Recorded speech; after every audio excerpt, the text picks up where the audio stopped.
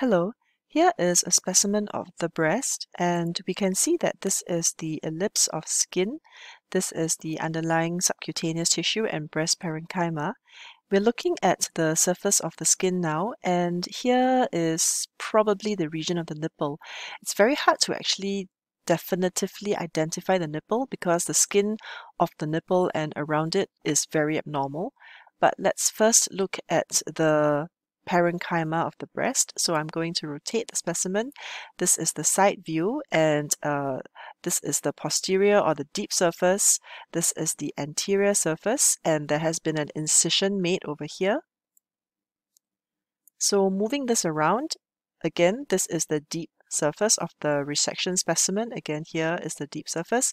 This area, we can see the cut surface of the parenchyma of the breast, and we're going to zoom in here.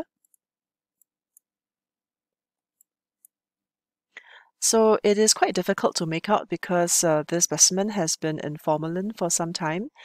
But if we look in this area, it appears that there is a mass-like lesion here, and this may actually represent malignancy.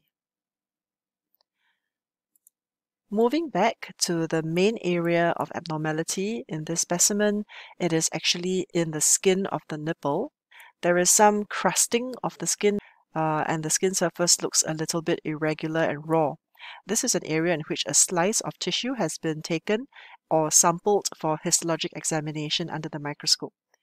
So this patient would likely have presented with some oozing of the skin, some itchiness, some eczema-like changes, perhaps some crusting as well of the skin of the nipple. And the diagnosis here is Paget's disease of the nipple or Mammary Paget's disease.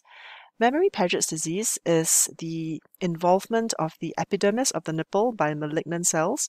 So essentially, it is an in situ or intra-epithelial malignant process, and these cells often originate in the underlying lactiferous ducts or large ducts of the breast.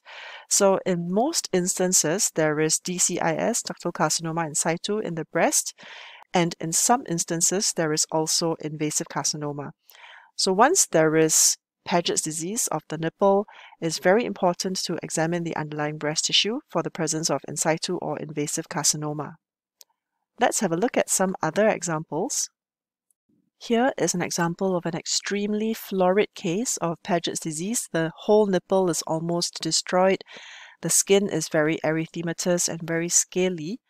And here is another example of a more subtle case where you can see this is the intact normal nipple epidermis, and over here this region looks a bit raw. There's a bit of crust over this. So the main differential diagnosis clinically is eczema, and a biopsy of the skin would actually be very helpful in establishing the diagnosis of Paget's disease because we will look for the malignant cells within the epidermis. Let's have a look at a case, and here is the histology of a case. This is the nipple, and these are some of the large ducts. So we're going to focus on this area. Looking at a very high magnification view, this whole stretch here is the stratified squamous epithelium of the epidermis. These are the normal benign keratinocytes. We can see among the benign cells very large abnormal, atypical cells with hyperchromatic, large nuclei, and quite abundant cytoplasm. These are the malignant cells that are present within the epidermis. And as I mentioned earlier, most of the time they come from DCIS in the underlying breast. So I just wanted to make a note that there are different conditions with the same name or similar name, Paget's disease. The example we have just seen is Mammary Paget's disease. There is also extra Mammary Paget's disease, which often affects the external genitalia. And these are also very similarly involvement of the epidermis with malignant cells, which often are apocrine in nature. So they originate from adnexal tissues like sweat glands, and there also may be, in a lower percentage of patients, the presence of underlying carcinoma, for example, of the sweat glands. There is also an entirely different condition known as Paget's disease of the bone, and this is completely unrelated to malignancy, to epithelial malignancy. This is a disease of remodeling, and it is not a malignant disease.